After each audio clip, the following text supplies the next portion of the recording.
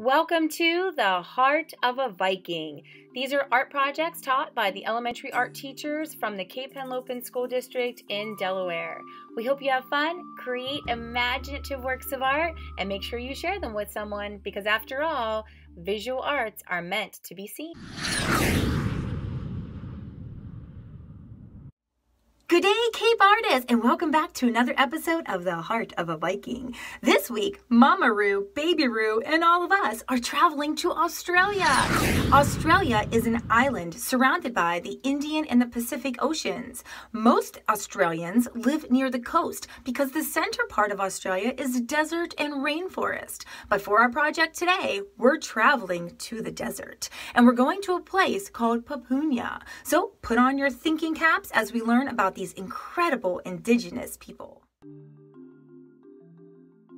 The Aboriginal culture dates back as far as between 60,000 and 80,000 years ago.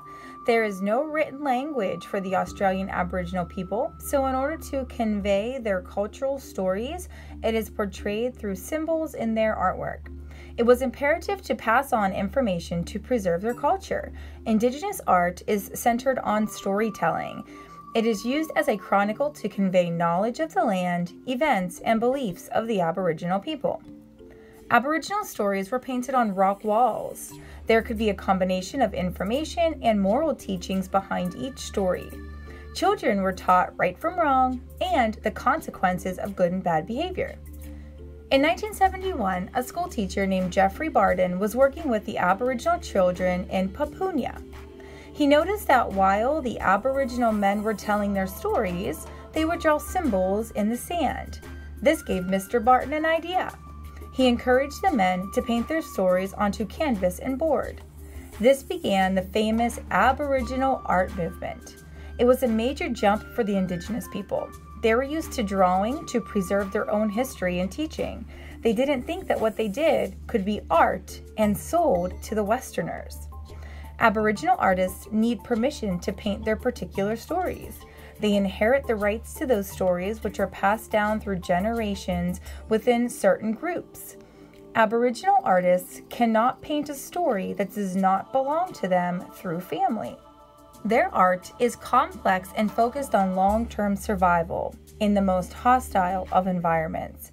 It has deep knowledge, spiritual meanings, cultural and practical survival teachings. Additionally, many people believe that the dots were used to hide information from the Westerners. The Aboriginal people became afraid that they would be able to see and understand their sacred private knowledge. The dots are used to obscure the secret symbols or iconography that's underneath. Since then, Australian Aboriginal art has been identified as the most exciting contemporary art form of the 20th century. Now there is much Aboriginal art being produced by hundreds of remote communities around Australia, and even by urban Aboriginist artists. It has revitalized young Aboriginals' appreciation and understanding of their culture through the teachings of the elders through this medium. Westerners admire the outstanding beauty and meaning of the Aboriginal art, which has completely changed the relationship between the people and has helped build stronger bridges of understanding. Alrighty, Cape artists, I hope you enjoyed your travels over here to Australia, and I hope you're ready to begin our piece of artwork. It's an Aboriginal dot painting. So for this project, there are a couple choices that you need to make. So the first thing I needed to do was to choose whether I'm going to work on black paper or white paper. If you're going to work on black paper, you need a couple of different things than the kids who work on white paper. So let's go with the black paper first. If you're going to be working on black paper, you're going to need a white crayon or a colored pencil. You don't really need both, but a crayon or a colored pencil would work. Nice bright paint colors. Markers work okay. I use these markers. I use this purple one over here to make these dots, and they look pretty good. I can see the dots, but the paint looks a whole lot better. So markers will work, but paint does work better. So any kind of liquid paint, I poured out some paint up here, tempera paint or acrylic paint, either one would work really nicely. You're also going to be needing a pencil to do some drawing with as well. If you're working on white paper, so I have some white paper under here, Then you're going to need similar ideas. You're going to be needing the pencil as well. You're going to be needing possibly some markers, also some paints. And the way that we paint on both of these is to use Q-tips. So if you have some Q-tips, grab those. If not, using a paintbrush and using the bottom end of the paintbrush dipped into the paint will also help you make dots. Q-tips are a little bit better because they absorb some of the paint, so you can make more dots before you have to re-dip and get some more paint. So Q-tips are best, but if you don't have a Q-tip, then the paintbrush end will work just fine. And then if you have a black Sharpie, we can use the black Sharpie on your white paper. All right, so let's make some decisions. You decide whether you're going to work on black paper or white paper.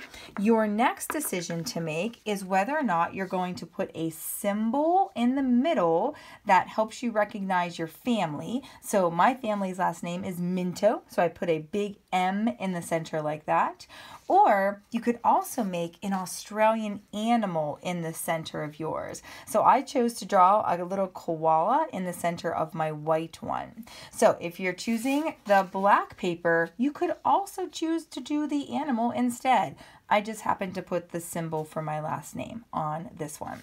But if you're using the white paper, you can also choose to not draw the animal, but put the symbol in the center by drawing the circle with your family's last initial in there. And if your family is like many families and you have more than one last name, you could also put the symbol, the circle symbol, with both. So M, and maybe if you have another family member that has an R for their last name, you could let them have their R in with the M. So I just had to make the M a little bit smaller. So boy, lots of decisions. So decision 1, black or white paper. Decision 2, are you making your family's last name in the center, or are you making the animal in the center? I'd like for you to pause the video for a moment, and I'd like for you to make your symbol in the middle for your family's name, or draw a picture of the Australian animal that you would like to draw.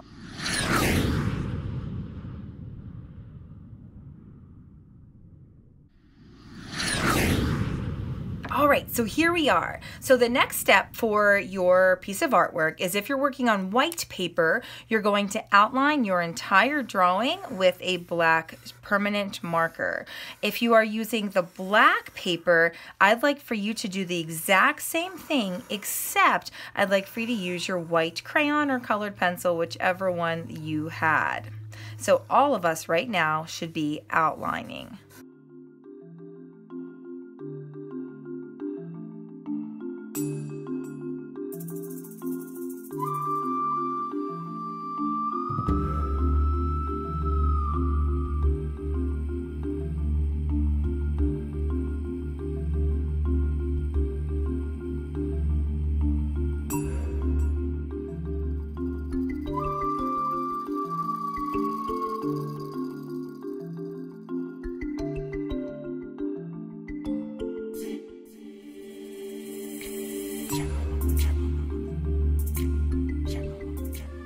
No matter what you drew, whether it was one of my Australian animals or if you drew the symbol in the center, starting on the animal or the symbol, I'd like for you to divide the background space, so that's the space that's all around. I'd like for you to divide the background space into a couple of different sections. So by me drawing these 2 lines, I've created one little section right up here.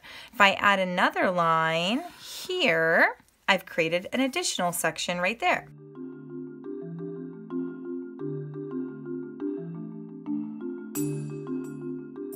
Aboriginal artists, they were worried that other people, whether it was the Westerners or people in other tribes, would learn the secrets and traditions of their tribe. So they would hide pictures within their artwork. So in our little spaces that we've created, I'd like for you to draw a symbol or a picture of something that's important to you and your tribe. So your tribe is your family. So I'm going to think of a couple of different things that are important to me and my tribe, and I'm going to draw them here using my pencil.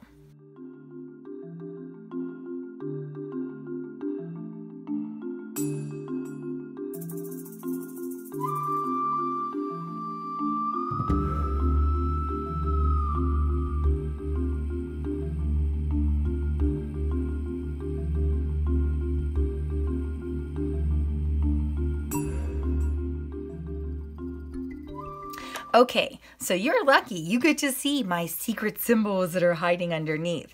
Now I have to decide how secret I want to keep them. If I want to keep them very secret, I'm going to leave them just with pencil and begin to put dots on top of them. If I want them to be not so secret, I could use my Sharpie and trace them and outline them. Or if I'm drawing on my black paper, I could use my white crayon to trace them and outline them.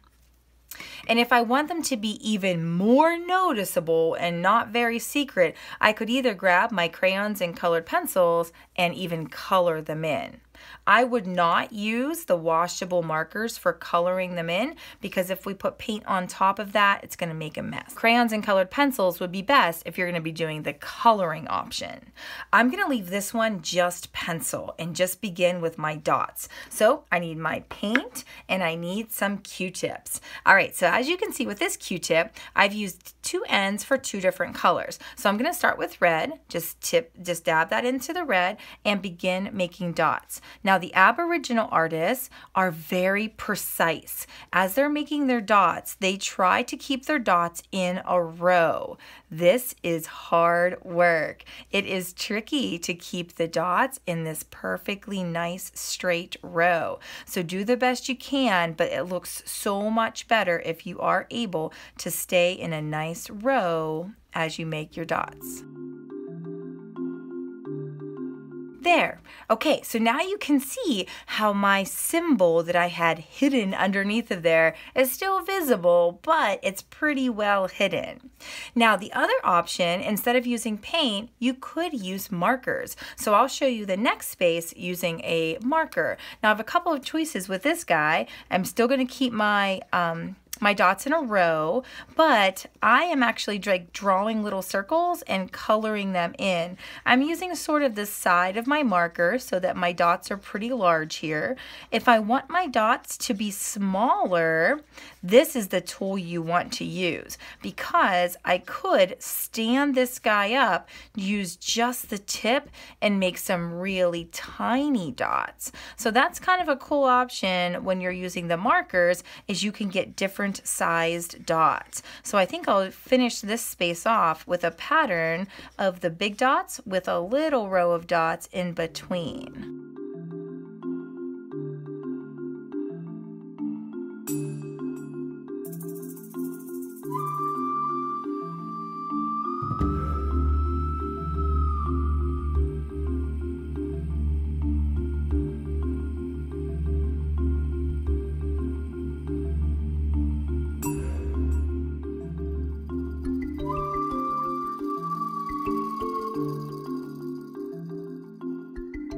Okay, there we go. So now you can see the difference between using the markers and using the paints. Whichever you prefer is perfectly fine with me, or even make a pattern of them, whatever you decide. I'm going to finish these up and then I'll be right back with you. All right, so there we have it. There's our finished Aboriginal dot painting.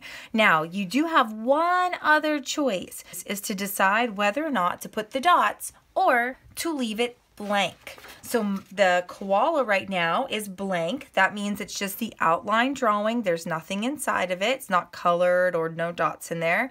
Or like on this one, you could choose to put dots in that space. So it's really up to you, if whichever way you'd like to do it. I think I would like to put dots in mine, and you can use true to life colors. So on the tree, I could put brown dots, or you could choose to make it unusual colors. I could have made this a pink tree or maybe a purple tree.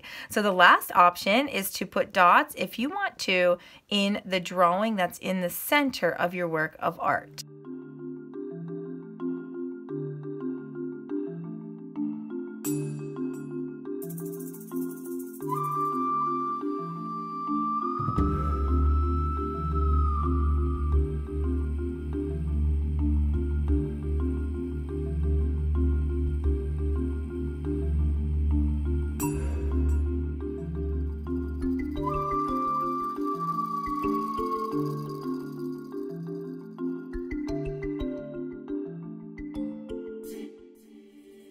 Okay, So now that I'm done with the tree, I also want to use brown for the koala, but I don't want it to look the same. So what I think I'm going to do is just make larger dots on the koala than I did on the tree.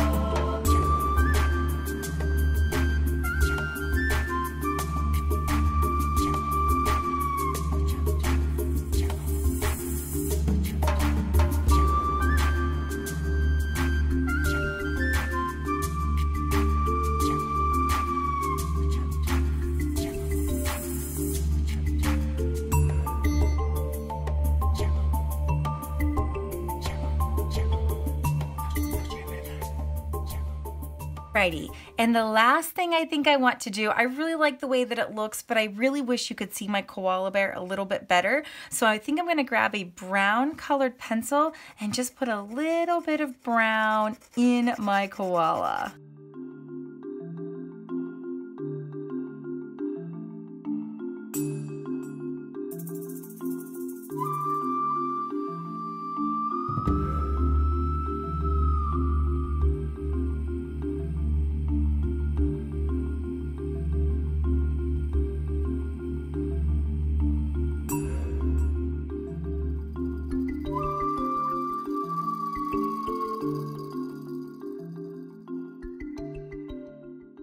Alrighty, that looks fantastic. Okay, so I'm so glad I did that. I wasn't planning on doing that colored pencil. However, as I was making the dots on the koala, I felt like it just needed a little bit of something else. So that's the best thing about art, is that it's always changing. And if you think you have a great idea for doing something, go ahead and do it. I'm sure it will look fantastic. All right, so I hope you enjoyed making your Aboriginal art.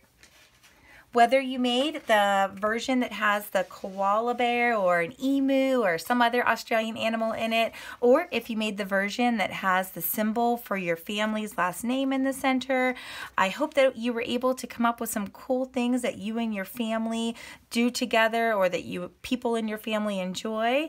And I wonder, and I can't wait to see how well you hid your symbols. If you made them kind of hidden, or if you're letting other people see them. So I hope you had a great time making your Australian Aboriginal art with me today. I will see you back here tomorrow at the Heart of a Viking.